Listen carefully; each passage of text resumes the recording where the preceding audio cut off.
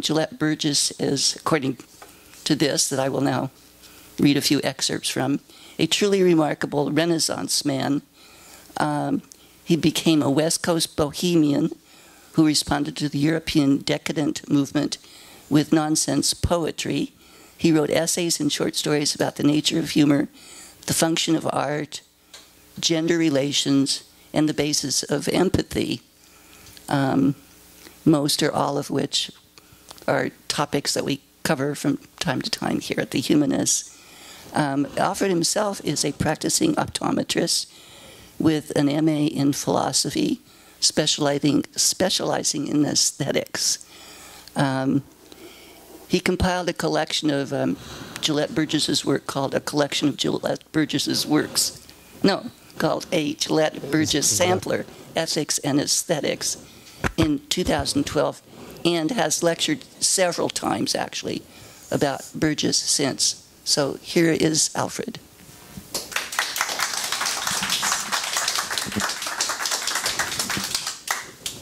Thanks, Marion. Am I coming through on this? Okay. I appreciate the opportunity to talk about one of the most fascinating people I've ever come across, and that's Gelett Burgess. He lived from 1866 to 1951. I'll give you some background about where he came from. He was raised in Boston. He went to MIT as a civil engineer. His mother was on the board of the Unitarian Association in Boston. Then he came out with the railroad, came out west. He taught topographic drawing at Berkeley in 1893 or so. Then he got fired by the administration because he tore down the statue of this teetotaling dentist named Cogswell, Henry Cogswell, who erected all these statues of himself all over the Bay Area. So he tore it down because he thought it was ugly, probably egged on by drunken students as well. But the administration didn't take too kindly to that, so they fired him. Then he went across the bay to San Francisco.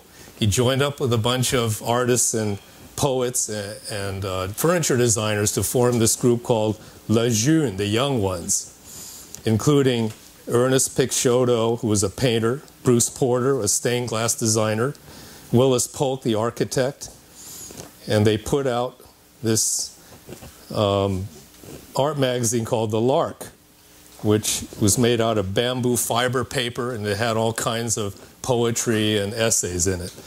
Now, his main claim to fame, though, was he reacted against the decadent movement in Europe. It was the late 19th century art and literary movement obsessed with art, sex, and death, and the pathological intersections of those. For instance, they didn't aspire for art imitating life, but death imitating art. Their manifesto was Against Nature by Joris Karl Huysmans, published in 1884.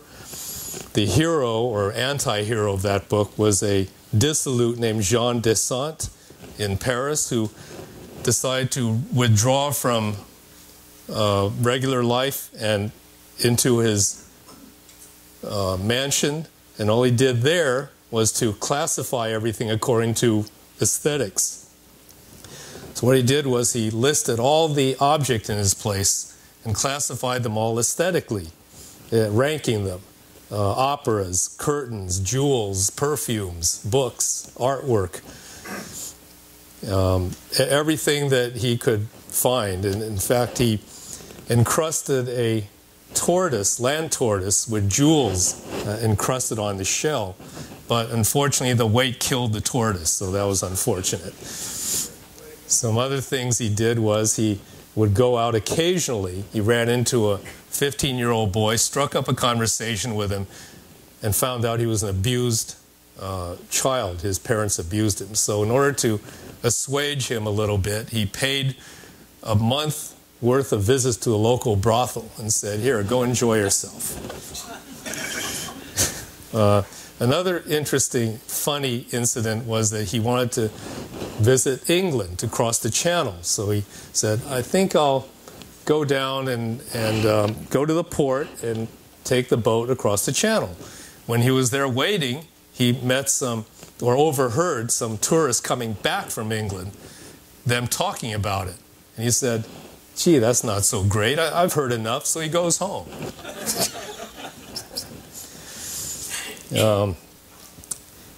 So part of that decadent movement was Oscar Wilde in England, and I use his quote as an epigraph to my book that I compiled. He said, art should never try to be popular. The public should try to make itself artistic. In Germany, there was a writer named Hans-Heinz Ewers, who was part of this movement, who wrote horror stories that commingled sex, art, and death. His most famous one that's been anthologized a lot is called The Spider. You can even Google that and hear someone on YouTube read it to you. But so make sure your lights are on and when you listen to that. The American writers who responded to the decadent movement include Clark Ashton Smith on the West Coast and Todd Robbins on the East Coast, who wrote Spurs, who was made into the silent movie Freaks by Todd Browning, made up of circus freaks and what they did to these, well, I don't want to go into all that, but it was a major movement that was reacted to by Americans as well. Now, Gelett Burgess also reacted against it, but he did it in a different way. He wanted to use nonsense humor to sort of not to bring down the seriousness of this movement. In fact, his quote, his mission statement goes like this: the decadence with its morbid personalities and accursed analysis of exotic emotion is over, please God. Yet we may adopt its methods and refine the simplicity of primary impulse, thus increasing the whole sum of pleasure with the delicate nuances that amplify waves of feeling. So nonsense poetry is the way he did that, and his main claim to fame was called the Purple Cow. Have any of you ever heard of that? Yeah, that was his. It goes like this. I've never seen a purple cow, and I never hope to see one. But I can tell you anyhow, I'd rather see than be one. Now, purple cows, of course, don't exist. That's part of the nonsense nature of that. Nonsense humor was kind of a lead-off into surrealist humor or Dada humor, you know, which is these modernist movements that came after Romanticism and symbolism and decadence. It's a tension between the meaning and lack of meaning, or made up of non sequiturs, contradictions, faulty cause and effect, bizarre juxtapositions. So the purpose of that is to have the audience question the established order. You know, to make, to criticize or get them to think about the prevailing situation, to use nonsense to sort of a subversive way. To get back to the Lark, though, there was 24 issues, started in 1895 by Burgess and Bruce Porter, made out of bamboo fiber paper, had poems, cartoons, artwork, essays, and fiction. Now, one thing that it had, which resonates with me, is this piece, what he called interchangeable philosophical paragraphs. Since I have an MA in philosophy, I can relate to this. What he was doing here is to poke fun at analytic philosophy and how it can be very turgid. So these 6 propositions go like this. The first one is, it may be doubted that any system of thought arranged upon the lines herewith proposed can be a success. The fact of its accomplishment alone, important as it must be, is no proof of method. Number 2, for instance, the correct relation between any 2 facts is one that must be investigated along the lines of thought most perfectly correlated to those facts. Number 3, and in spite of what might at first sight be called irrelevancy, there is this to be observed, no matter what bearing the above may have upon the subject in hand, that the relations of one part to another may or may not be true. The 4th, and here must be noted the importance of the demand that such types of thought do exist, This is no doubt a quality of subjects rather than relativity between modes of expression. Number 5, so too are questions affecting the expression of coherent symbols of equal importance with the method by which these symbols are expressed. And the last one, but at the same time, these must be a certain divergence in form between the types of questions to be discussed. He claims that these 6 propositions can be interchanged. So he's poking fun at analytic philosophy here. Now the lark was pretty pioneering because he had women contribute to it. Florence Lundberg was an artist. Carolyn Wells was a nonsense versifier and mystery writer who went on to write a lot of mysteries during the 1930s. Juliet Wilbur Tompkins was an artist as well. And women did not get the right to vote till 1920. So I think in the late 1800s, he was pretty forward-thinking here. Now, regarding the purple cow, that limerick was parodied by so many people that he got kind of sick of it. So he wrote a sequel. Ah, yes, I wrote the purple cow, and I'm sorry now I wrote it. But I can tell you anyhow, I'll kill you if you quote it.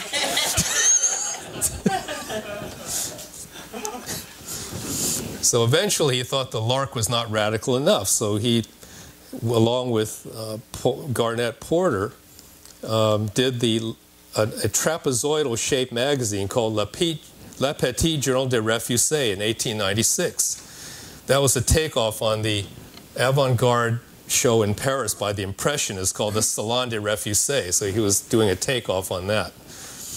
It was one issue only, made of pattern cast-off wallpaper, trapezoidal, so it would not stand up like other magazines. It was inspired by the fad magazines of its day. There were many such magazines published in Europe and this country. Ostensible contact was included thrice rejected manuscripts penned by women, but they were really by him. He gave the name of 3 magazines. Some were imaginary and some were real that rejected these so-called articles. The cover figures were influenced by Audrey Beardsley, the Art Nouveau illustrator. The margins had weird designs, animal figures, elastic cartoons. And what I brought today was a facsimile of that.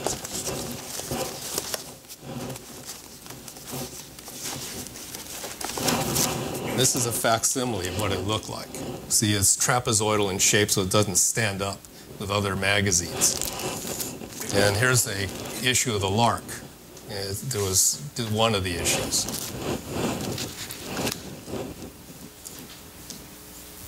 So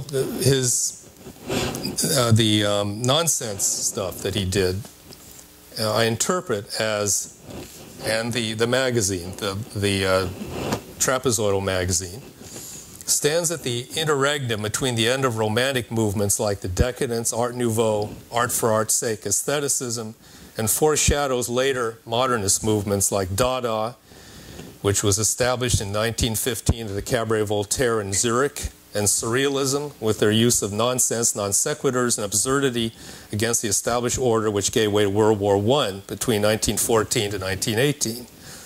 So this is it's like a preamble to that, although he used it for a different purpose.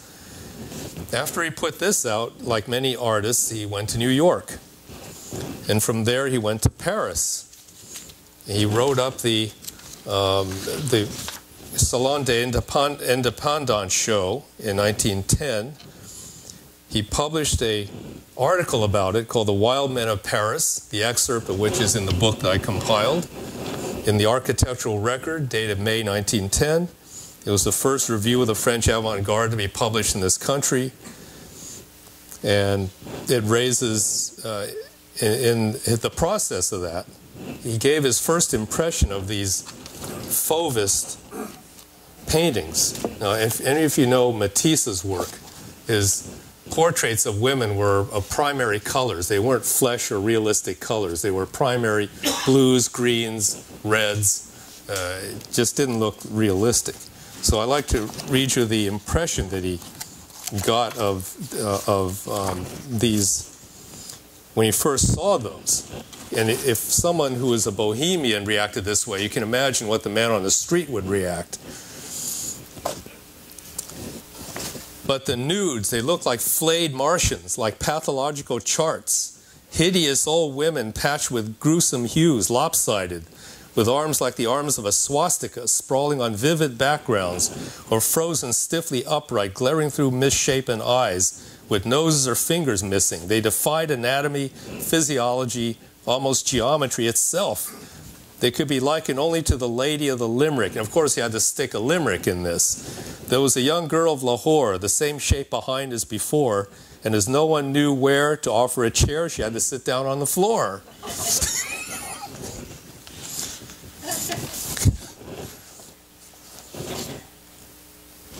And he wrote in his, also before that, he said, I realized for the first time that my views on art needed a radical reconstruction.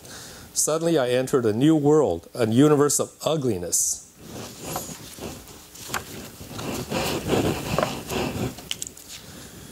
But he did sympathize with him eventually. When he talked about Cézanne's pioneering work, he talked about Matisse, who took the first step into the undiscovered land of the ugly. He had sympathy for Matisse, but less for his disciples, concluding his work was awfully alive. Then he interviewed the artists. From Matisse, he learned that the Fauvism was rebellion against the subtleties of Impressionism in favor of directness of pure color. Picasso was subjective, emotional, instinctive. Only joy of life could revel in such brutalities. He saw Picasso's 1907 breakthrough, proto-cubist painting, called La Demoiselle d'Avignon, which he painted after visiting a museum with African sculptures. Burgess concludes that these artists were not charlatans, despite being so shocked in the beginning. He believed their virile, ecstatic nature exemplified Nietzsche's definition of an ascendant, not stagnant art, because it is the product of an overabundance of life and energy, not frozen into convention like the academic painters. This art stimulated thinking and a valuable function of art. So because Alfred Stieglitz read his article, he gave Picasso his first show in his 291 gallery in late 1911. He also gave Burgess a show in the same month. So Burgess also did artwork. In fact, he wrote an article about his own work called Gelett Burgess Invents a New School of Art in the New York Times, dated November 6, 1911. Essays in subjective symbolism. He wanted his art to be subjective, suggestive, stimulating to the imagination, and does not care if they shock or amuse as long as they do not bore people. His intention was to sweep one's ego from the firm ground of reality and reason, to fling the soul topsy-turvy into space and cause and effect where cause and effect do not apply. He admits being concerned with the idea rather than technical execution. He didn't try to imitate the art of his time, but tried to invent new art which satirized the avant-garde movements, and that he did. But before that, he did watercolors from 1894. They were starkly whimsical, even nightmarish. And he used simplified versions in the Lark as reproduced artwork. I brought a copy of one of those, which was in a collection of works that he gave to his partner in crime, Bruce Porter. My feet are so brittle they break off in bed, and my caramel pillow, it sticks to my head. You can look at this later if you want. So he did the watercolor artwork and also did the text along with it. He also drew a comic strip called Goops from 1924 to 1925.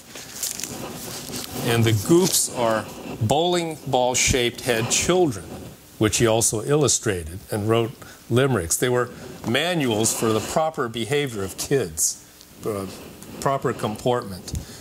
So here he's warning against kids running in front of horses. The Goops, they are too soft to hurt when they're run over in the dirt, but you have little bones that break and little arms and legs to ache. So I shall listen for your screams if I catch you behind the teams. He wrote a whole bunch of books that have these goops in them. He wrote a comic strip that was published in newspapers as well. And the goops survive to this day. There's even a website called Goops Unlimited, and it's put out by this corporation, the foundation that awards authors of children's books. The best children's book of the year, they give this Goops Award to. So the Goops actually survive. He also had a nonsense dictionary, and the word blurb appears in nonsense dictionary, and that word survives. Also contributions to pop culture. He published a short story called The Ghost Extinguisher in Cosmopolitan in April 1905, which anticipates the movie Ghostbusters from 1984. I don't know if Harold Ramis and Dan Aykroyd read his story, but if they did, they didn't credit him. They even have details like using a vacuum cleaner to vacuum up the ghosts and storing them in bottles. You know, he did that in his story as well. So it's amazing. So that summarizes some of the aesthetics aspect of it. Now I'll get into the ethical aspects of Burgess. His main treatise on ethics is called Have You an Educated Heart, published in 1924, which I reprinted fully in the book. He starts out with talking about style in gift giving. He calls styles a combination of taste and imagination, good taste and imagination. An educated heart knows what the recipient wants or makes the effort to know, to remember, or to find out. Giving is an art. For example, a friend is going to visit a foreign country. Instead of giving a basket of fruit, how about a purse with some currency of that country ready to use upon arrival? He talks about, or against, half giving. He says the educated heart avoids this. It stops part way on the road to kindness with a goal plainly in sight. For example, inviting a friend to dinner but forgetting to make reservations. The recipient is left to complete the gift or to pay part of the price in trouble or work. For example, giving an ill-fitting jewelry item or clothing which you have to pay to have altered, or anything that's not completely suitable, so you end up having to spend money and effort to make it suitable, or in these days you probably re-gift it. He doesn't mention that. Here's further examples of an uneducated heart. Making fun of your spouse in public, breaking a promise, insulting a debtor, insincere kindness, slipshod sentimentality masquerading as kindness. Now in philosophy, there are three main theories of ethics. There's Aristotle's virtue ethics, which emphasizes the agent, the person acting.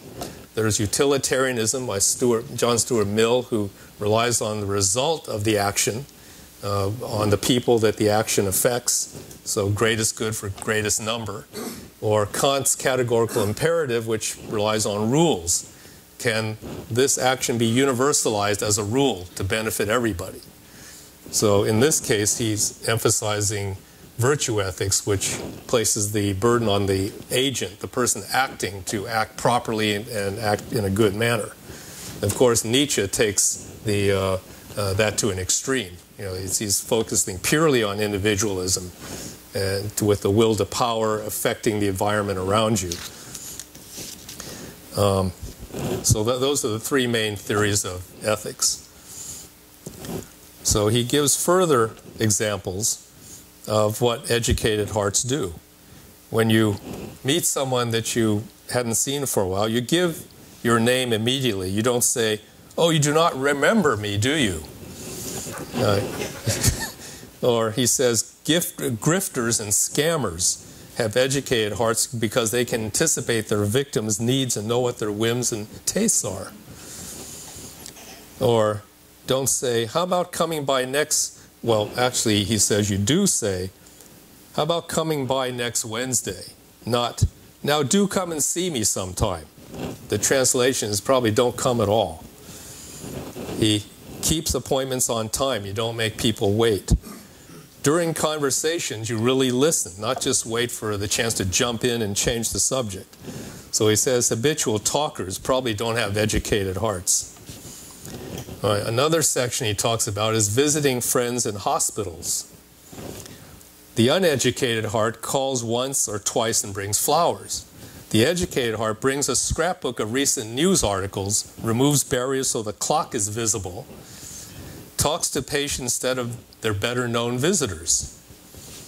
The example is, I have to wear glasses after my eye injury. The uneducated heart says, I do hope you get those smart tortoiseshell frames. They're so becoming. This often passes for sympathy. Or to say to a partially deaf person, well, I think you get along awfully well, you know. Really, no one can hear, no one can really know you can't hear. All right, after suffering a loss, the typical reaction is, and now if there's anything I can do, be sure to let me know. Instead, do this. Leave a $100 bill on the bed, help with household chores, and respond to messages, all without being asked. Ethics books may teach us what to do, but they don't teach us how to do it. To continue to have an educated heart, you must cultivate your imagination and have common sense. You must put yourself in another's place, think that person's thoughts, and cultivate style. So that's the end of his book on that. But he didn't stop there. He also wrote an article called Sympathy is What You Make It, published in Reader's Digest of all places, 1942. So he calls sympathy exchanging places, putting your own feelings in relation to others. It requires wit, intelligence, and imagination.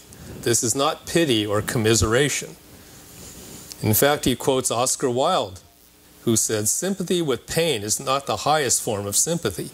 Anyone can sympathize with the sufferings of a friend, but it requires a very fine nature to sympathize with a friend's success. If a friend calls about a recent accident suffered, do not say, my brother had an accident like that, and change the subject. When you open up to another person, don't say, how ridiculous. Say, I'm sorry, I don't understand. Don't say, it isn't so. Say, in just what way is it so? Another example is that the actor getting into a character uses a similar process. He has to really get into the mind of that character he's trying to portray. Sympathy enriches. Now, when he says sympathy here, he's really referring to empathy, but he uses the word sympathy. Enriches the agent as well as the recipient by gaining better understanding, which allows fuller sympathy, thus building on itself. By participating in others' experiences, our own experiences are amplified and understood more fully, leading to increasing harmony with fellow human beings. Now, how humanist is that? And he wrote this in 1942, during World War II.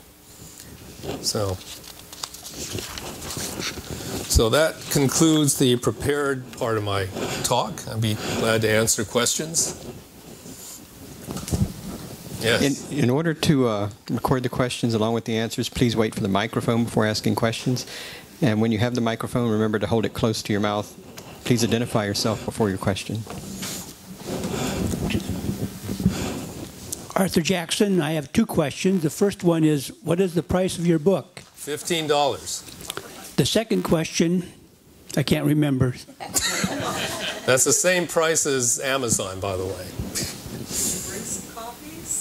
What's that? Oh, yeah. Yes, I did.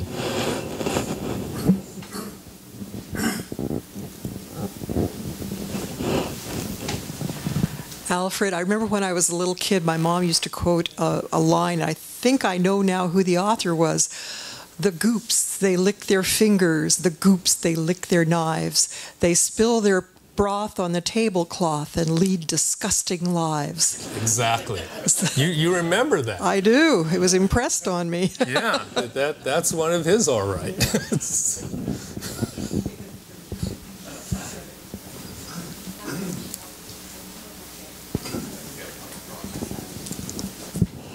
I'm curious as to what experience you had, how you became acquainted with this guy.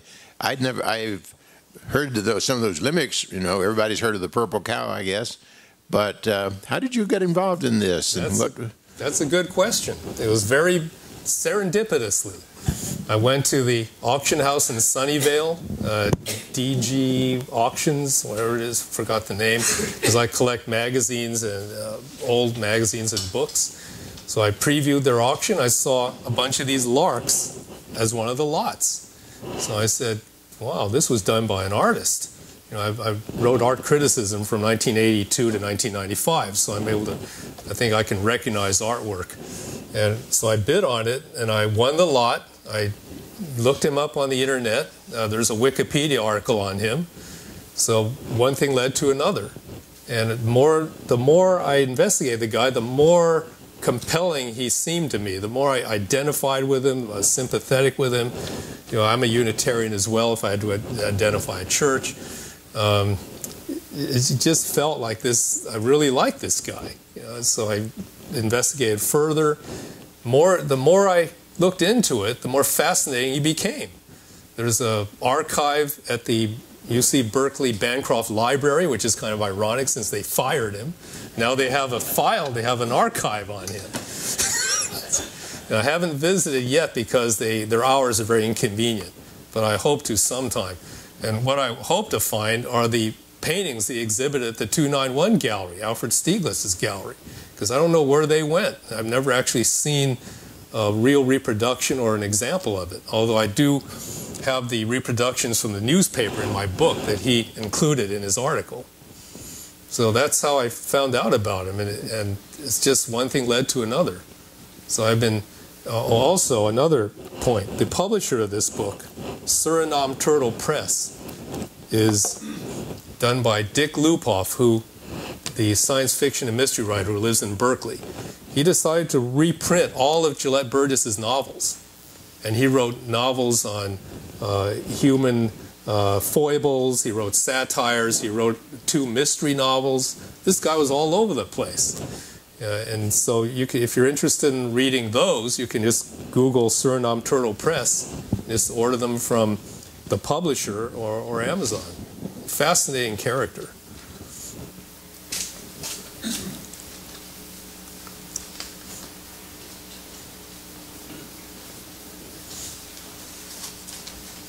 Do you run into others who share your interest? Or? Yes, and that's another. I first lectured with Dick Lupoff at the Book Club of California in San Francisco 2 years ago. And people who attended that knew Gelett Burgess from other areas. Like there was an interior designer who came who knew his design work, and her husband knew him from other things, and it's just amazing. You know, another woman came by saying that her father was at Berkeley during the 30s and 40s, and they all were part of this secret society that Burgess was the patron of. He wrote these. He co-wrote a lot of things from other people as well. There were 2 brothers that went to Stanford and that he co-wrote things with. Yeah, so there are people that know him from other contexts and other areas. Perhaps you said earlier, but what year did he die? 1951. Okay, so he was... And he was the subject of an English PhD thesis around that time as well. So he was still very active in the 30s and the 40s. Yes, yeah. He still wrote books. He contributed to many magazines. I was trying to compile a bibliography of his magazines. Impossible. There are just so many that it would be impossible to enumerate them all. Oh. Fascinating man. Yes.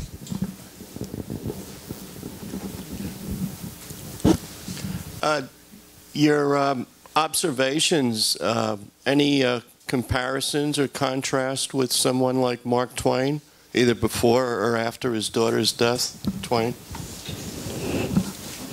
No, I would say his area was different from Mark Twain because he was emphasizing more humor and human foibles, and obviously he didn't attain the stature of Mark Twain. He didn't write any equivalent of Tom Sawyer or Huckleberry Finn or King Arthur in Connecticut's Yankee and King Arthur's Court. Yeah. So it's a different area, but So it's not quite the same.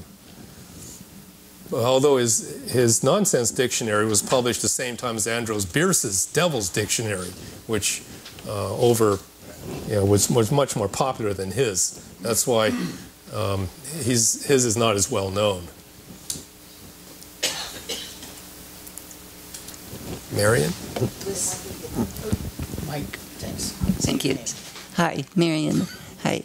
I'm just wondering if he was popular enough in his own lifetime that a lot of people, that he was pretty well known, and if not, was he kind of disturbed that he was a little bit of a, maybe almost ran? I mean, he was so diffuse with what he did, it seems it would be hard for him to gain much of a level of fame during his lifetime. So did that, assuming that's correct, and maybe it's not, did that disturb him? Well, I don't know if he was disturbed, but he just wrote as a very prolific writer, that's all. On the other hand, a lot of humorists were marginalized by the academic people. For instance, not even art historians know that he was responsible for Picasso getting his first show in this country. I doubt very many art historians know that. But because he was a humorist, he wasn't published in one of the major art magazines of the time. He had to publish in the Architectural Record, which is a little different. But that may be true, because he did write in so many genres that just spread himself real thin.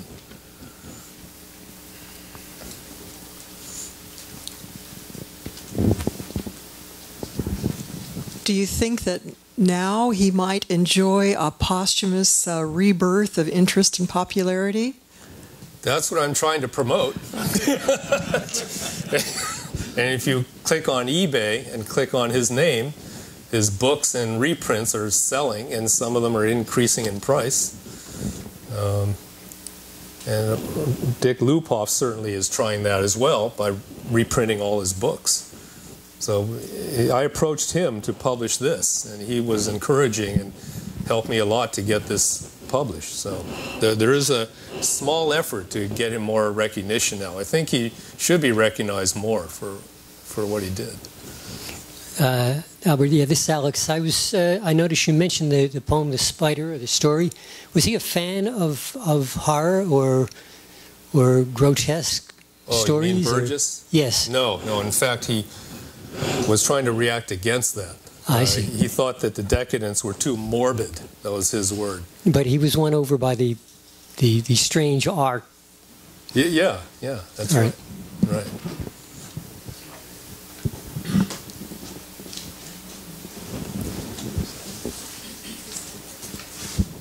Hi, this is Chris. I like your description of the uneducated heart. I think manners, people are kind of falling away from, conventional manners, and I really like the description of how one can really be sincere, and be interesting to have that as just a sort of a subgenre or something, as a way to comport yourself, in society.